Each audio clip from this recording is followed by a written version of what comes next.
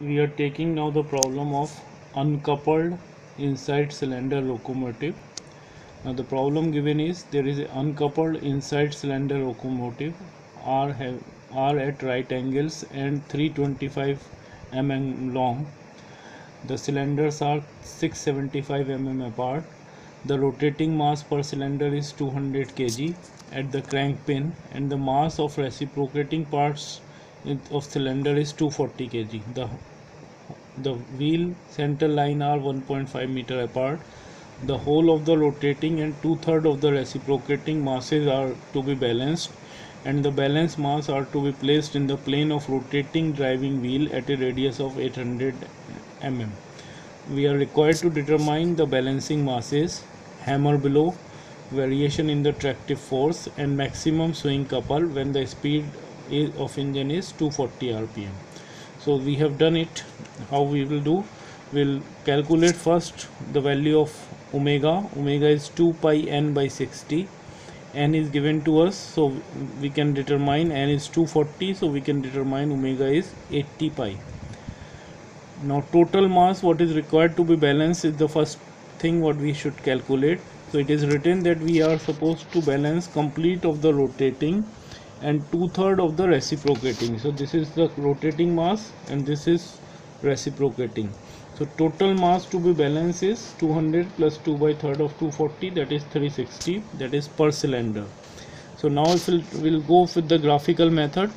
So we have shown here, this is x and y are the location of two wheels which are 1.5 meter apart.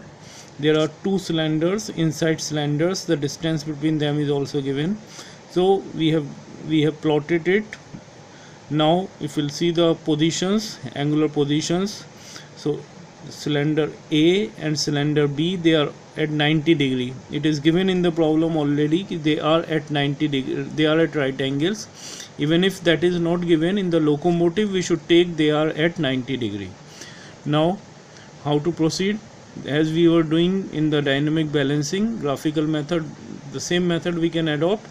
We'll make the table first, plane. So there are four planes, x plane, A, B and Y. X, A, B and Y. We have taken x as a reference plane. Now we are supposed to determine mx. The radial distance is 0.8, that is, it is given here. The driving wheel at the radius of 800 is required to balance, so r is 0.8. So we have calculated mr.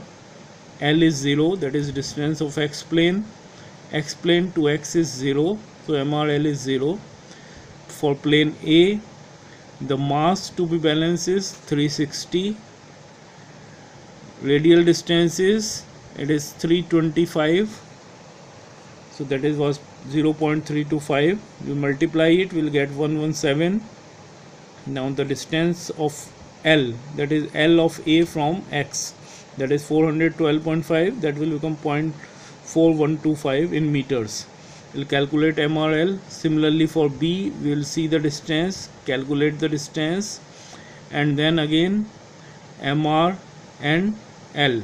L is this distance, so this is 1.0875. MRL we have calculated. My at y plane, balancing mass at radial distance 0.8, we have calculated mr. L distance is here to here is 1.5, so mrl we have calculated. Now we will do, first we'll make the couple polygon out of this column, then we'll make the force polygon to determine the value of mx and my. So we'll make this to determine my. So this is how we have done. 48.26 is along A, so 48.26 is at 0 degree. Then 127.28 is along B, that is like this. Now there were three sides, because it is making a closed, it should make a closed polygon, so we have closed it. We have joined the last point to the first point, that is we can measure it 1.2 my. We can measure it and we can convert it to the equivalent scale, and we can determine the value of my is going to be 113.43. Similarly, when we'll make the diagram for this mr, force diagram. So we'll draw first 117, that is along A. So this is along this 117, then along B, this is along this. So this is where this is closing, we are taking 117.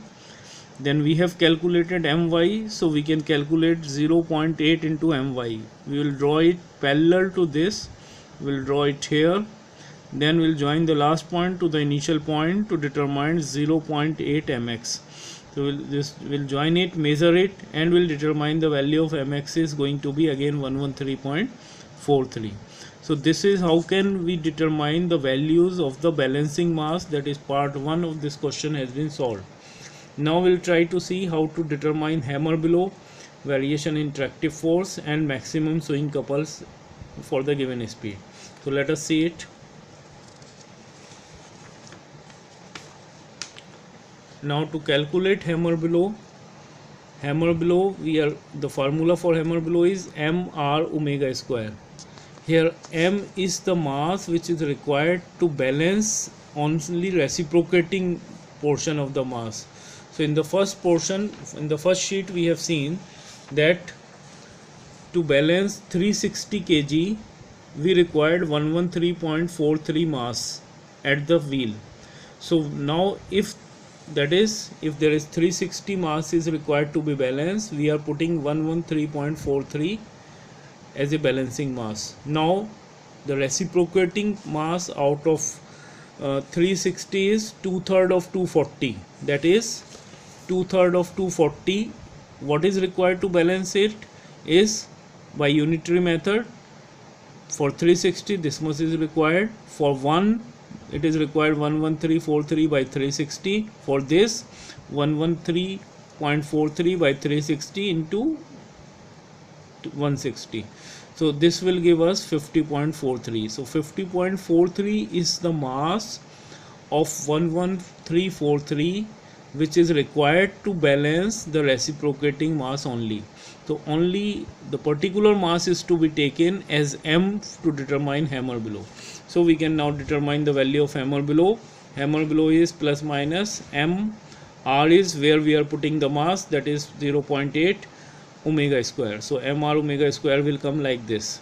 This is the value 25473.37. Now to determine the tractive force, the formula is plus minus root 2 1 minus c mr omega square. Here the value of c is 2 by 3, that is what is the portion of reciprocating mass we are balancing. M is the total reciprocating mass, that is 240. R is the distance, that is 0.325, and omega is 8 pi. So we have put in it here, and we can determine the value of this as tractive force is 23225.6. Swing couple can be determined by this formula 1 upon root 2 bracket 1 minus c mr r omega square L.